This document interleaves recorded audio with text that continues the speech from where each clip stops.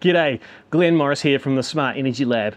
And today I just want to give you a sense of all the stuff I've got coming up on the channel. I've got this new product from a company called SIG Energy. SIG Energy make some amazing kit, and this is what I'm really excited about. They're 10 kilowatt three-phase hybrid with stackable batteries up to 48 kilowatt hours plus a 25 kilowatt DC EV charger all in one, and the app is something else. In fact, basically the unit is an entertainment system as well when you look at all the ways you can modify things like how it uses energy, how it uses information from the cloud, and how you can modify the look of the thing with some lovely RGB lighting. So SIG Energy, that's coming up. Then we've got Swatton,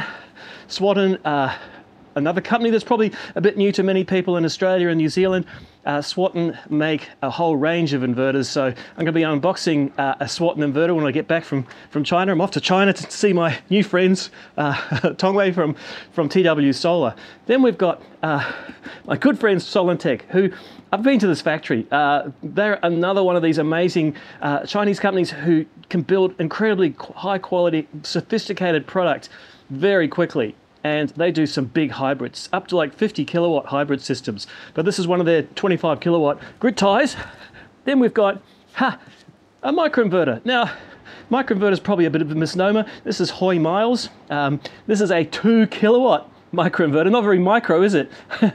So for those in Australia, you no longer are limited to 350 watts since 5033 got updated, and we can go as big as we like as long as the input is extra low voltage, less than 120 volts DC. And lastly but not leastly is this. Woo! This is a supercapacitor from a South African company called West.